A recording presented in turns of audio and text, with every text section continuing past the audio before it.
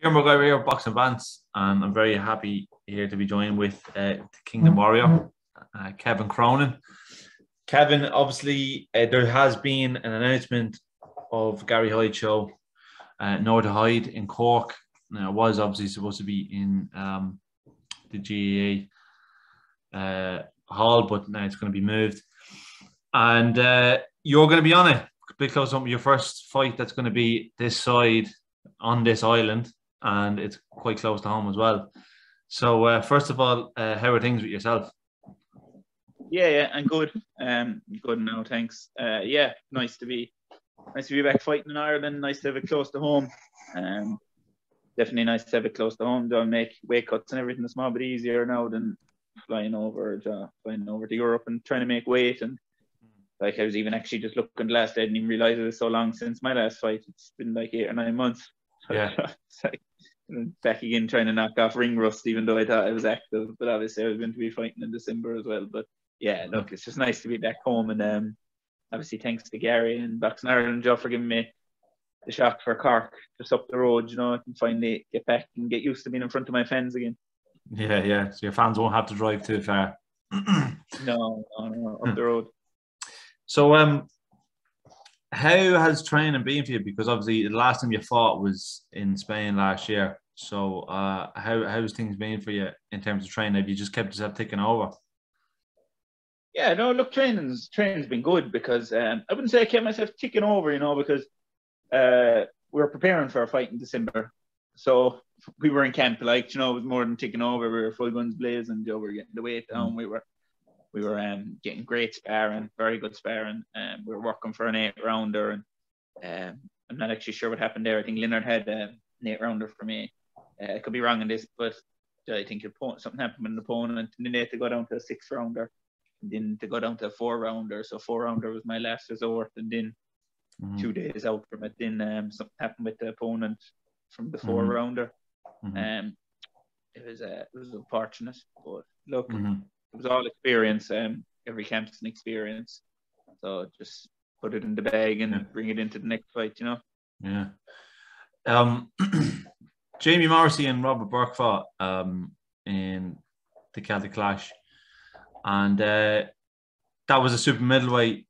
Two of them fought. It was a very good fight. I was there now. First of all, what did you think of the fight yourself if you watched it back?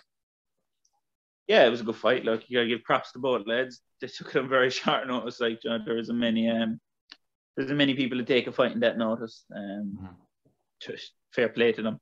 Yeah, they left it all in there, and I guess you got to give it to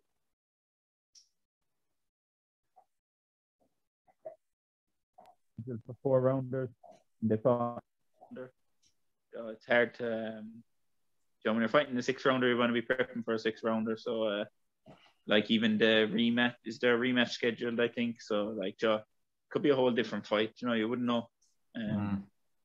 Be different in 6 and 4. But no, big props to both fellas for taking the fight and such short notice, yeah.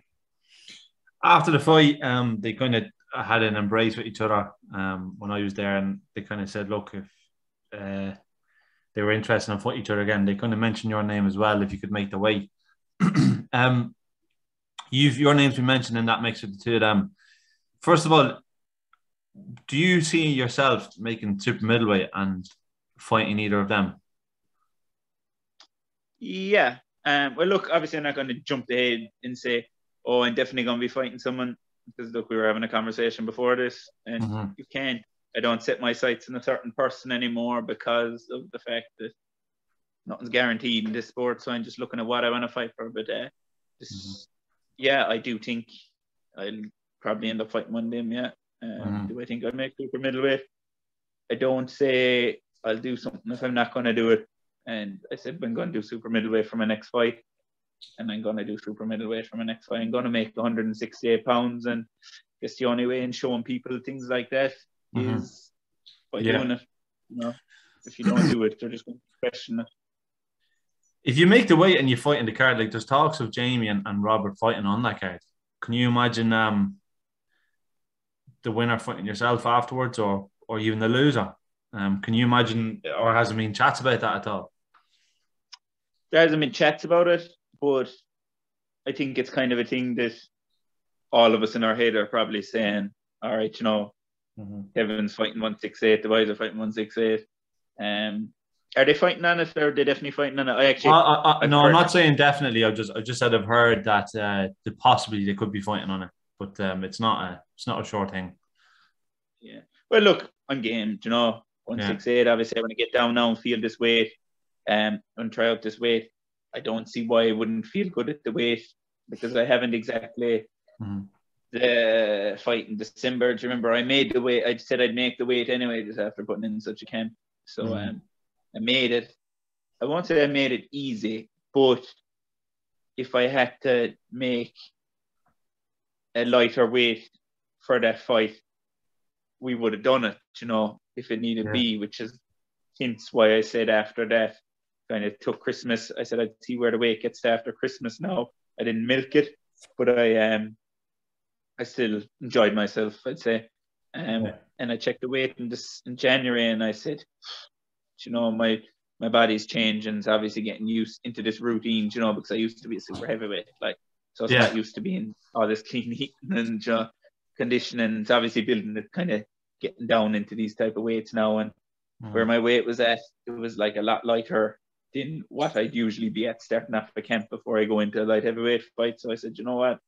If I'm going to try super middleweight, let's do it next. There's no point tiptoeing around it and saying, I'll do it in a fight or two, or we'll wait around, we'll get another few fights. Nah, I'm doing it now. I'm just going to do it now. Get out of the way. Feel good at the weight. Then I'd be up for fighting the win, 100%. Yeah. I saw online there was an article from IrishBoxing.com, and it seemed that Robert Burkett had commented on it, and you kind of gave your response, not so much of an argument, but you just said, look, I haven't. I think you said along the lines, I haven't really asked for the fight. I haven't called anyone out or anything like that, and I wasn't offered it.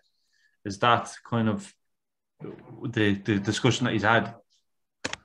Yeah, you're on the right line. It was something like I was obviously doing an interview with IrishBoxing.com, and it was mentioned, would I be interested in the winner? And I said, yeah, I'd be interested in. I would, yeah. Obviously, I said I need to win my next fight. You can't overlook anyone, no matter who it is.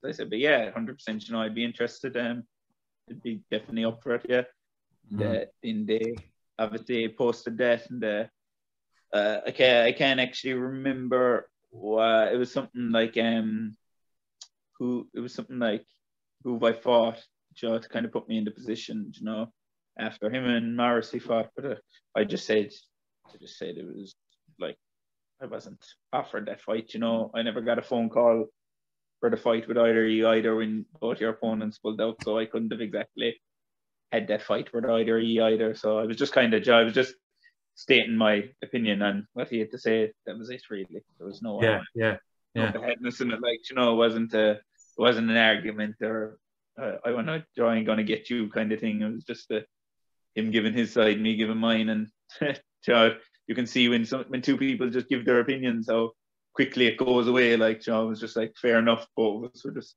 all right, fair enough. Conversation over. Simple as. How fast did you sell the tickets? It was just under 48 hours. Just under 48 hours. I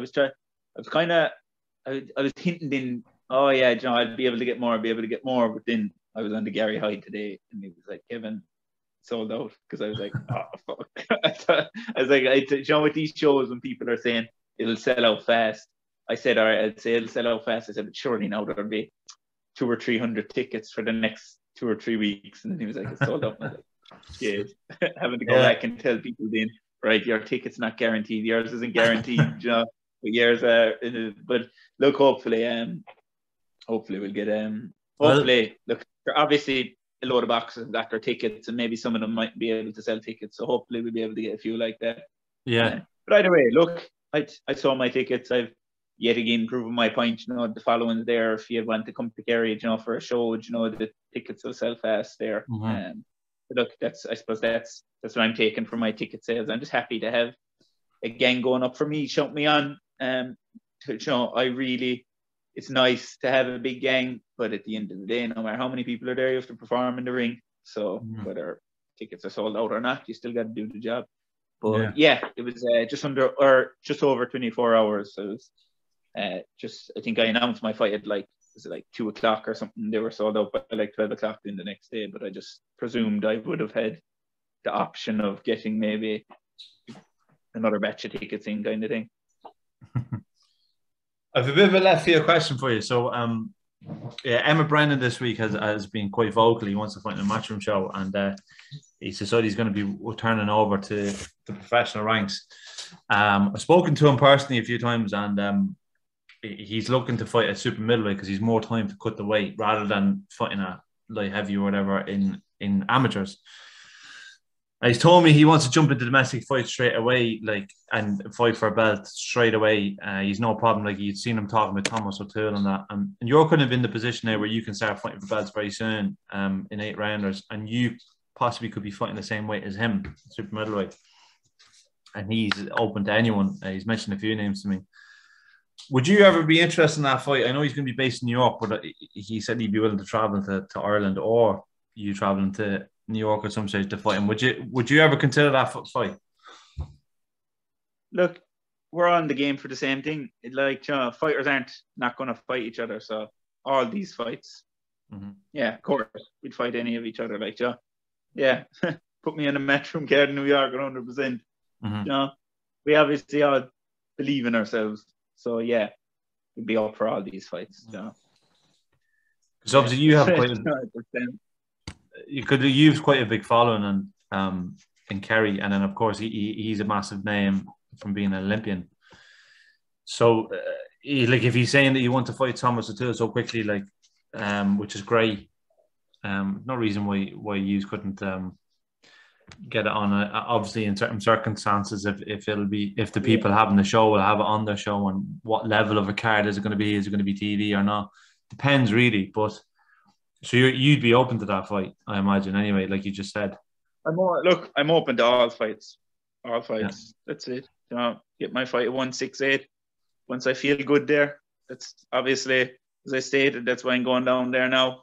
Get the feel for 168. If I feel good down there, then I'm open for all fights.